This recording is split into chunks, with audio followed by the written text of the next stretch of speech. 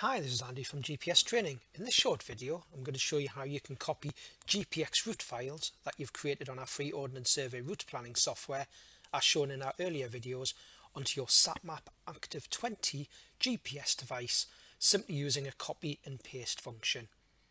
I'm using a Windows computer today. The function is the same on a Mac computer. You copy and paste into the back end of your SatMap Active 20 device. So on a Windows computer, the first thing I want to do is go to my downloads where my GPX file was saved earlier. You may have moved your GPX route files that you saved onto a different folder on your computer, as long as you know where to locate those GPX files where you've saved them to. So I'm going to go to File Explorer on my Windows computer and look for my downloads. On your Mac, you'd use your Finder and go to your downloads or whichever folder you've copied your GPX files to that you've downloaded as per our earlier videos. So I'm just going to go to my downloads here, and I can see at the top I've got a GPX file called Simonside Hills. So I'm simply going to right click on there and say copy. While I'm still in File Explorer, I'm going to go to this PC now to find the SatMap Active 20 that I've got connected to my computer. On your Mac, you go to Finder and look at devices connected, and you should see your SatMap A20 for Active 20 connected. So if I double click on my SatMap A20 here, and I can see all the folders that are inside my unit.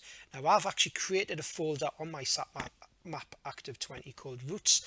So I can see a folder called Routes. If you don't have a folder called Routes already created, you can simply right click on a blank space inside the internal storage here on your GPS and select the create folder and actually create a new folder. So we've got here new folder, and I could then simply create a new folder and call it Routes. As I've already got a folder created, I'm just going to get rid of that one, called Routes. If you didn't want folders created in this way, you can simply copy and paste the GPX file just to a blank space on the internal storage that we can see here on your Active 20, and that will still appear on the Routes on your Active 20. But as I've already got a folder called Routes, I'm just going to double click on there.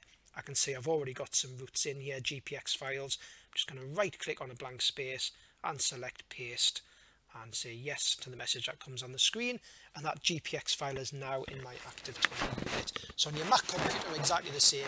You're just copying and pasting the GPX file into the internal storage of your A20. If you haven't got a Routes folder already created, you can just drop it into a blank space on that internal A20 folder, and then I can simply close that down.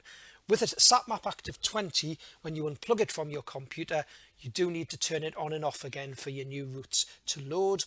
If you're using an older SatMap, an A10 or an A12, you do need to use a program called SatSync from SatMap to transfer your GPX files onto your older GPS device. But with the Active 20, you can use this simple copy and paste function. So I hope you found this video useful, and thanks for watching.